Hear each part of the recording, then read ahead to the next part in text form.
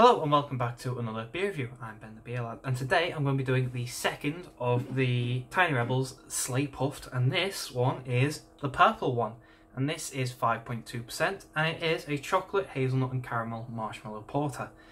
It says that there, and then in the red box just there. This one obviously came as part of the Sleigh Puft. I've got two more after this. I bought them on the Tiny Rebel website. Let me just sort that out. There we go. Bought it on the Tiny Rebel website. I can't remember how much it cost me. It came with a beanie and a glass. I've used the glass in the last episode, or in the last video. I'm using this one today, the one from the Advent calendar. Yeah, last year's Advent calendar. Guff on the back is the same as the last one. It says, we're on a mission to bring you good times with a hint of beer. We do this by creating brands that will capture your imagination and defy your senses. When we're not making awesome beer, we're busy brewing up plans to better our people, community and planet. One love, Tiny Rebel. It says that there, and the QR code, it's all the same guff. Goes to the website. It's all the same guff, just a different coloured can. I quite like these Sleigh Puffs. They look nice. Just not my camera somehow.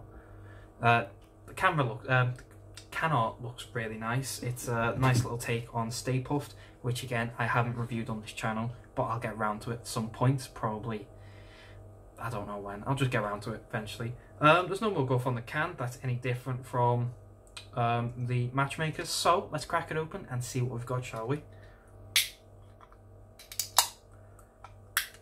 The only difference, obviously besides the flavour, is the fact that this one is 5.2% and Matchmakers is 4.2%.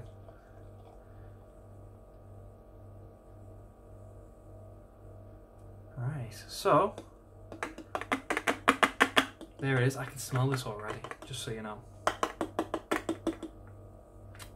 Right, so there is our beer. Let me actually see if I can just... There we go. So there's the beer. We've got a nice jet black beer with a nice mocha compact head. Just look at that like that. It looks like a settled Guinness. It looks really, really nice.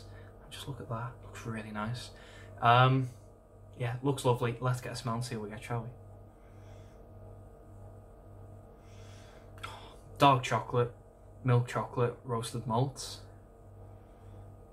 There is hazelnut in there. It smells like, it's reminding me of sort of like a Reese's Pieces, Snickers, sort of, it's got that smell to it. When I had Big Reese, it smells like that. Not as strong on the booze, but flavour wise it smells peanut butter, or well, hazelnuts, so nutty, creamy, chocolatey, roasted malt, caramel. It smells lovely. Let's get a mouthful for body and carb.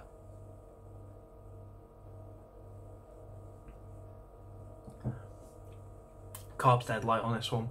Body is medium body, light medium, more medium side. So far so good. Let's get a big old taste. Cheers.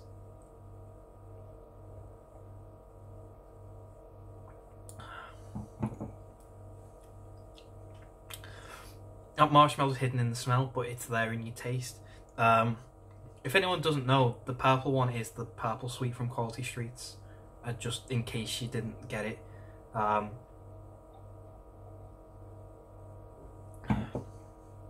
Yeah, this has got a roasted malt backbone, and it's got chocolate, caramel, hazelnut, and then your marshmallow sweetness right at the end.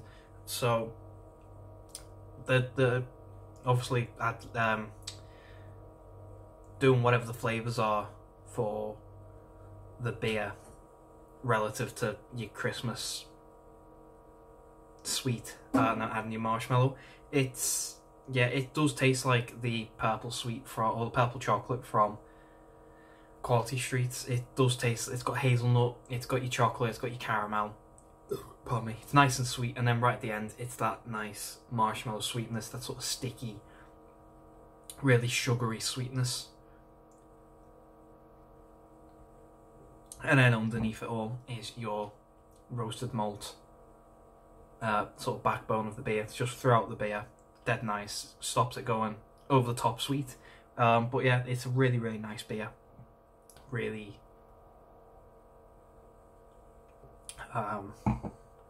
sweet, but also you can tell it's a porter. It's got that nice roasted, slight bitter taste to it, dark roasted bitter taste to it. It's a nice beer. Is it better than Matchmakers? I don't know. I'm gonna say yes. Sorry, I'm gonna say Matchmakers is better than the purple one. So I'm gonna say no. This is not better than Matchmakers. I think this is good. I think Matchmakers just had that little extra bit to it. There we go. Yeah, I think Matchmaker just, I don't know what it was. It just tasted like a Matchmaker. This one's just got a bit, you can tell where they're going with it, but it's just not there yet. I don't want that box. I don't want the box to be, you can tell where it's going, but it's not there yet. But this is that. You can tell where it's going, but it's not there yet. So, yeah, I think I'm going to go away and enjoy it, because I do like it. It's just needs a little more. I've got a feeling this whole box is going to be, if it was 8%, 9%, they would be absolutely stunning. But because they're 4, 5, 6, and 7, they're going to be, I think they're just going to increase in quality, because I'm going to do these ABV order. I think they're going to increase in quality because the ABV is also increasing.